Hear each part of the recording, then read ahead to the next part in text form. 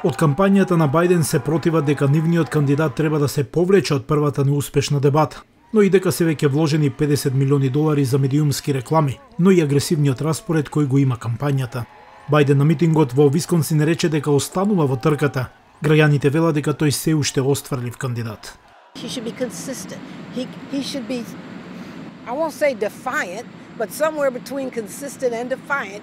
He needs to let people know, and he did today, that he ain't going nowhere, and unless something changes dramatically, he is the man for me. Други пак не се толку сигурни. The physiology that he displayed, he is not the same man. You can't turn back. We're not getting younger. You can't beat old age. Враќањето на Бајден повторно во кампањата по дебатата не ја намалува загриженоста на некои гласачи.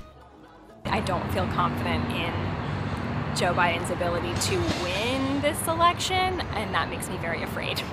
За приврзениците на Трамп, дебатата на Бајден го потврди нивното очекување дека тој не е погоден за уште еден мандат. There's nothing that can come out of Joe Biden's mouth to make me think anything other than what he's already shown me, as well as Trump. Дебатниот настап на Бајден не е целата слика, велат гласачите. I think Joe Biden is very passionate and very intelligent. I think he did not perform well because he did not meet the expectations, and his performance was what people expected of him.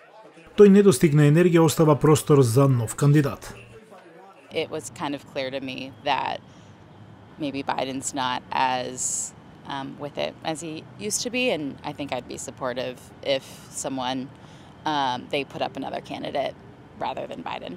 Ако демократите сакаат да имаат поинаков кандидат, тие треба брзо да реагираат, велат граѓаните.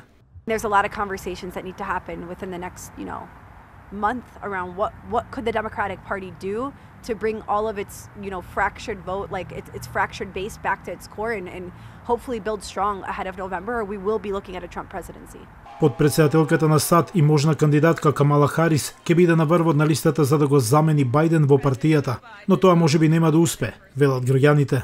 Kamala would take over, which I would love, but I also think with the world being the way it is, all the prejudice going on, that Trump would probably beat Kamala more so than beating Biden. Бајден и првата дама Джил Бајден ќе продолжат со својата агенда и наредната недела, но и против кандидатот Трамп кој треба да има конвенција на Републиканската партија и официјално да биде номиниран од страна на републиканците. За ова телевизија од Гласот на Америка, Јован Чономовски во Вашингтон.